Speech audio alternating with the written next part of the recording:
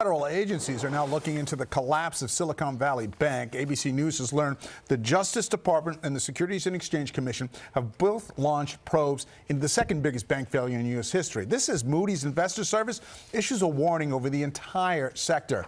ABC's Justin Finch with the latest from Washington, D.C.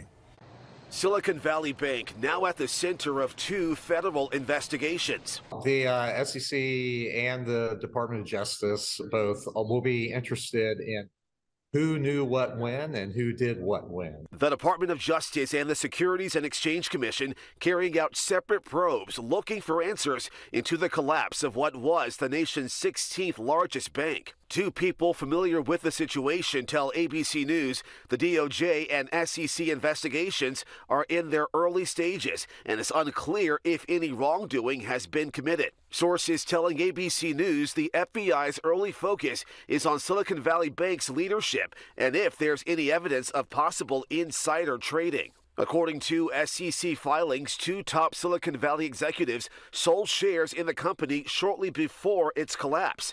A trust held by CEO Greg Becker sold nearly $3.6 million of SVB stock less than 2 weeks before the firm disclosed extensive losses that led to the bank's failure. I'm really grateful that the federal government did step in at the right time. And this is, I think, about as good of an outcome as we could have hoped for. Meantime, new reports that Signature Bank shareholders are suing three former top executives at that bank, accusing them of fraudulently claiming it was financially strong just 3 days before the bank was taken over by regulators. The lawsuit asserting Signature misrepresented and failed to disclose adverse facts.